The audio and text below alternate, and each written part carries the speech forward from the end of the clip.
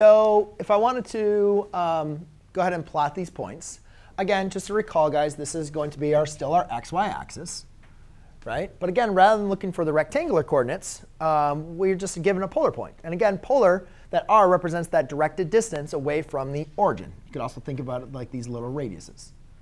So in this case, and then we have their angle, which is represent our angle in standard form. So what I like to do first is find the angle in standard form. Now, technically, we're going to a lot of times we're going to focus on angles in degree form. However, we could still do angles in radians. So 150 degrees, obviously we recognize that is going to be in the second quadrant, right? Because halfway around a circle is 180. That's 30 degrees away from the x-axis, right? That's the reference angle is 30 degrees.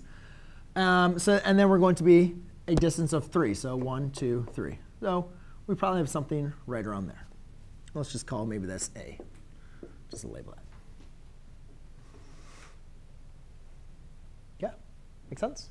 OK, and then for B, you can see that this is a negative angle. And that's fine. If you remember, in standard form, negative just means it's going to be going clockwise, right? So to go clockwise, this is negative pi over 3. So therefore, remember, this is 1/3, 2/3, 3/3.